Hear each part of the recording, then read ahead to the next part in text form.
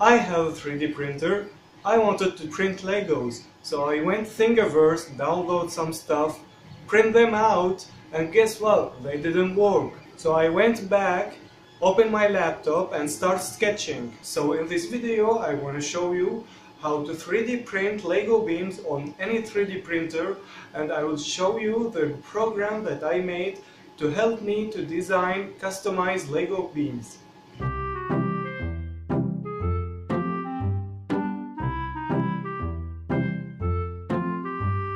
To 3D print Lego parts, we should be able to reproduce Lego parts in a precision of micrometers, so we can use them with other original Lego pieces.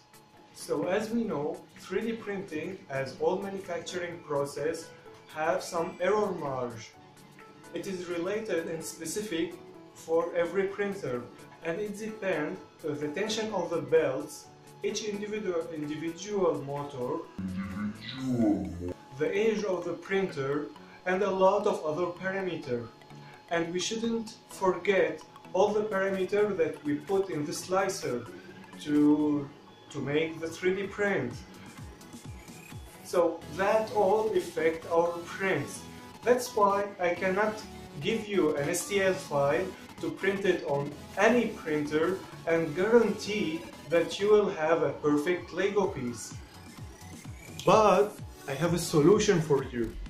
So what I did, I went to Fusion 360 and drew a Lego beam with 3 holes, print it out and try it with my original Lego pin. Obviously it didn't work, so I went back to Fusion, start playing with the parts dimension until I had the perfect grip between the pin and the printed beams. So now I have the perfect dimension for my 3D printer to print perfect Lego beams. That's why I can print longer beams. But wait a minute, if I want 5-hole Lego beam, I have to resketch everything. And if you know me well, I don't like to repeat stuff that I already did. That's why I built robot in the first place.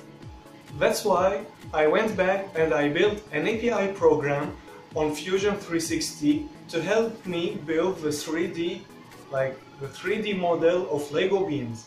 So basically, I put the parameters here, I specify the number of holes in the beam, and I hit run, and here I have my piece. You might ask me, why 3D printing Lego beams as we can buy them? Well, first, because we can. And second, what about 3D printing not standardized Lego beams like double number hole beams number, like a beams longer than 15 hole, like 20 hole or 25 hole or 35 hole, like this. And what about flexible beams, or multicolor beams? I don't know. So to recap what you have to do. First, make your part on Fusion, download it as an STL, and go to your slicer, slice it up. And don't ever change the parameter of the slicer.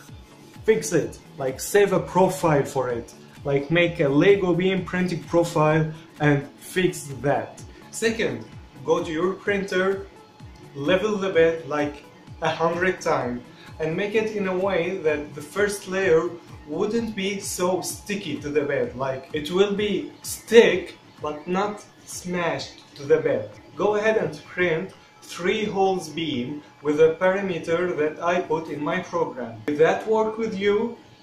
Very well. If they didn't work, go back to Fusion 360, change the parameters until you have the perfect grip, and then and only then you can print customized Lego parts. And here you have it, how to master print Lego beams. I will put in the description the API program that I made on Fusion 360. If you like this video, please subscribe to my channel and don't forget to hit the like button and subscribe also to my Facebook page and an Instagram page. That's it for today. Thank you for watching. So I finished printing and that's the end result. Like, it's so steady, it's even better than the normal Legos. Like, it's, hey, that, okay, well, now let's close. So that's for the result.